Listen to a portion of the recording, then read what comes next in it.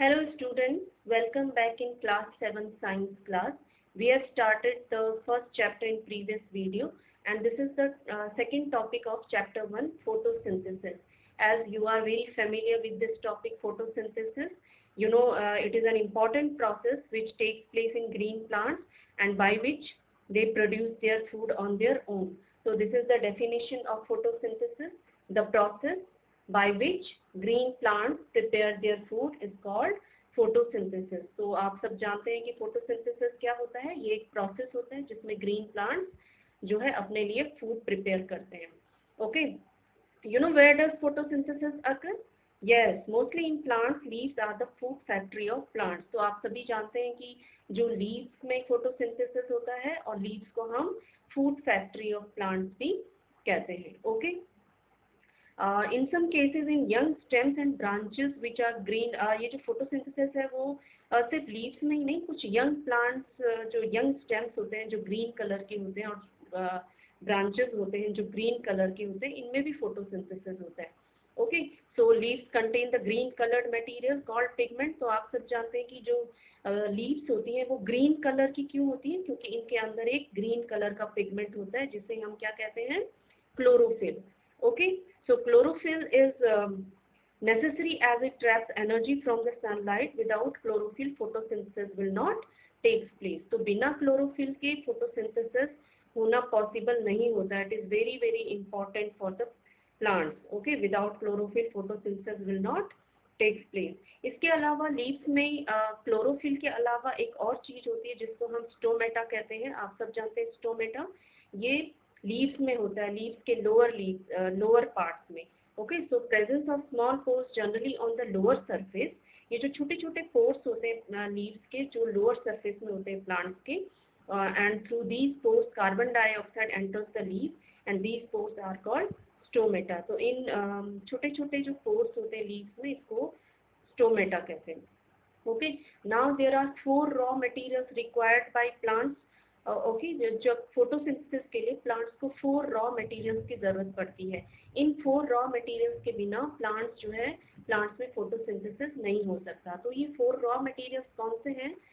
Look at here, carbon dioxide, water, chlorophyll and light. तो ये 4 raw materials हैं जो प्लांट्स को चाहिए होते हैं. Okay, so green plants require 4 things to prepare their own food.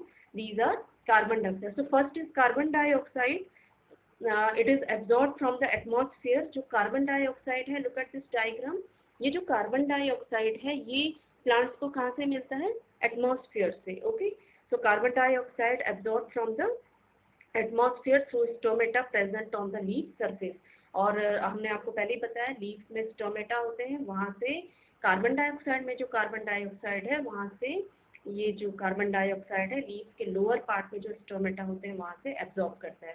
Okay, now second raw material is water. Water कहाँ से मिलता है प्लांट्स में? Water is absorb from the soil. यहाँ देखिए, ये जो वाटर है ये प्लांट्स को सॉइल से मिलता है.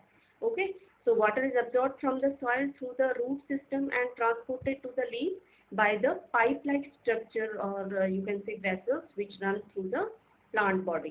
Okay, तो आपने देखा कि कार्बन डाइऑक्साइड तो एयर में होती ही है, हमारे एनवायरनमेंट में होती है. वो लीव्स में जो लोअर सरफेस में जो स्टोमेटा है उसके थ्रू प्लांट्स के अंदर जाता है, लीव्स के अंदर जाता है. वाटर कहाँ से मिलेगा? Through the soil.